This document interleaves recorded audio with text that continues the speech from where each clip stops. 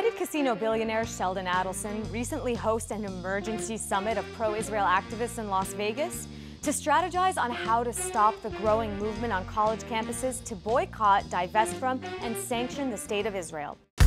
The BDS movement is a call from Palestinian civil society to impose non-violent measures to get Israel to comply with its obligations under international law and end its denial of Palestinian rights.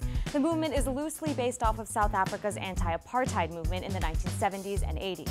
Now, 10 years on, BDS is making some serious headway.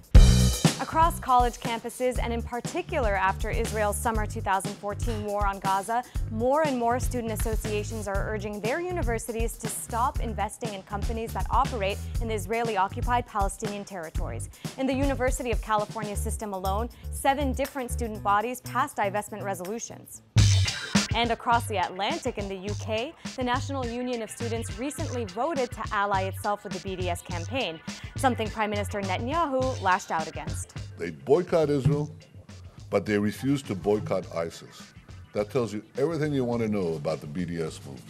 In the past, Israel dismissed BDS as a trivial movement, but now the country and its allies in the US are a bit more panicked and are launching full-on attacks. Netanyahu said he's preparing an offensive against the boycott efforts, calling on both the left and right within his government to stand together to fend off the attackers.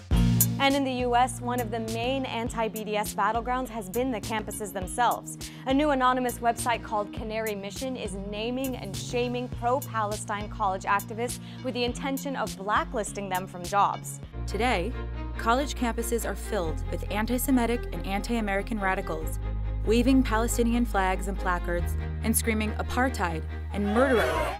But BDS activists say their tactics aren't anti-Semitic, but rather against the State of Israel's policies. Even so, a recent report shows numerous incidents of students and faculty being accused of anti-Semitism or terrorism based solely on their criticism of Israeli policy. Beyond American college campuses, anti-BDS efforts have included legislation. Illinois, South Carolina, Indiana, and Tennessee have all passed anti-BDS bills.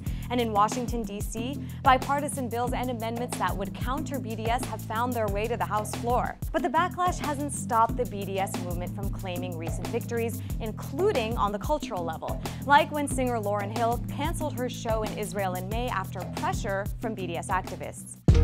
So, given all the recent triumphs and the efforts to stop them, can the BDS movement achieve what peace negotiations have long failed to?